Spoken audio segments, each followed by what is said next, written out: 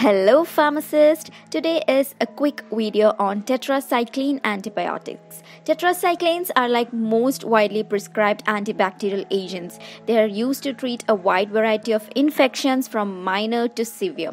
Now their efficacy has gone into decline due to the threat of resistance, but still they are prescribed for various infections. There is no specific classification for tetracyclines, but randomly took a classification to explain its characteristics, whether it is lipophilic or hydrophilic, and how it's administered. So first group we have Rolly tetracycline, oxytetracycline and chlorotetracycline.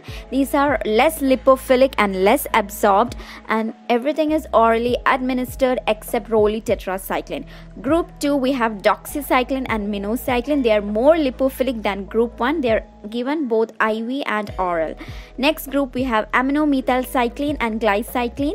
These are more lipophilic and also administered IV. Tetracyclines are used to treat following conditions like moderate to severe acne, lower respiratory tract infections, COPD exacerbations, pneumonia, both atypical and typical pneumonia, other infections like chlamydia, typhoid, anthrax and Lyme disease. It's also used in malaria prophylaxis. Tetracyclines are protein synthesis inhibitors. They bind at 30S ribosomal subunit. So specifically, they prevent the binding of amino acyl tRNA to the mRNA ribosome complex. Now the process is a bacteriostatic effect, which means they prevent the further bacterial growth. Next, we have adverse drug reactions of tetracycline antibiotics. So I thought to go a little bit deeper into these. So first adverse drug reaction is phototoxicity. So we all know tetracycline causes phototoxicity reactions, but how? So if a person who is on tetracycline antibiotics, when he get exposed to UV light, the cells consume more oxygen, and what happens is a reaction named photosensitized oxidations. So this can lead to photo damage of the cells. So if you want to know more into this, there are some chemical reactions which occur, which is available in details if you refer articles related to this.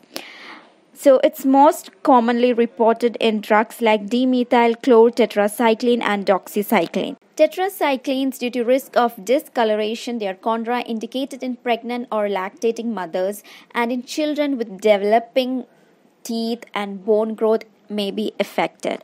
And even tetracyclines are known to cause chelations. They chelate with certain ions like zinc, calcium, aluminium, magnesiums. So due to this reason, these drugs should not be administered together. Always make sure you keep an interval of 2 to 3 hours.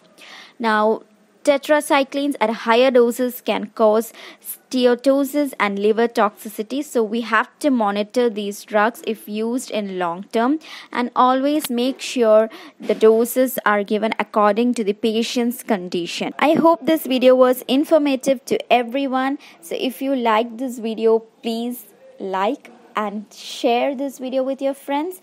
Don't forget to subscribe, because I'll keep uploading videos related to drugs. So that's all. Have a nice day ahead.